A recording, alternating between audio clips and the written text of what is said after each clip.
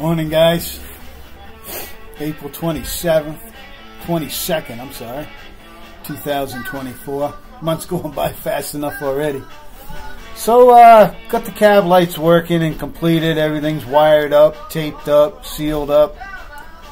No problem. Gonna work now fine. So I'm moving on to the headliner. So I went online,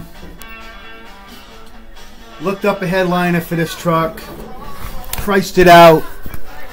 To have 2 pieces of cardboard shipped here would be $66.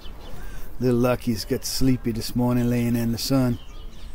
She has like running around going crazy. Then all of a sudden, wham, she just lays down and takes a nap.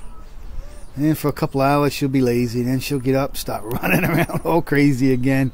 She was like doing laps out here yesterday, chasing a squirrel up in the tree like she's going to catch it, you know. So I had plenty of the aluminum coil, brown white aluminum coil.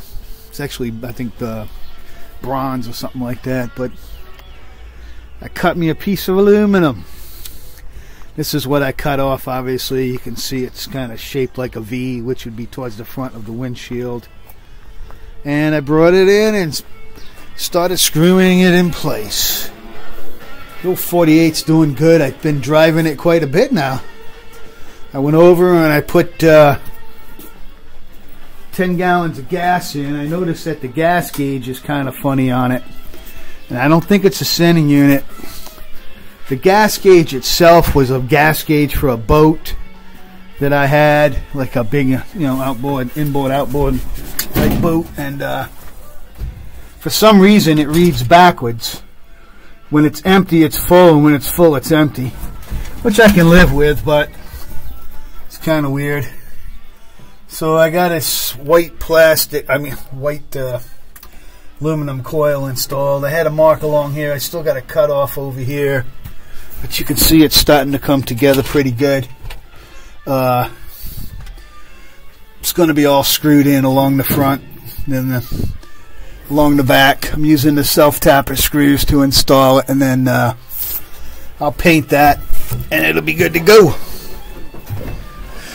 Haven't done much on these yet. I pretty much got them filed down, the lead, so that it fits in. I haven't touched this since couple of weeks because I'm not working on the van truck right now. Obviously I'm getting some of the finishing details on the golf truck. I don't know why I was so just wanted to have those cab lights working. I love the look of that at night when you're going down the road, you know. See what's going on here in Rusty, Rhode Island, guys. Monday morning, I'm at it. I'm gonna get this headliner finished up.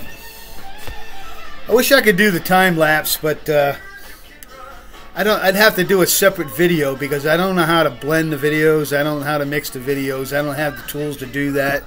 I just shoot it on my laptop and hit download and boom, you know. Out from Rusty, Rhode Island. Hope you're enjoying your Monday.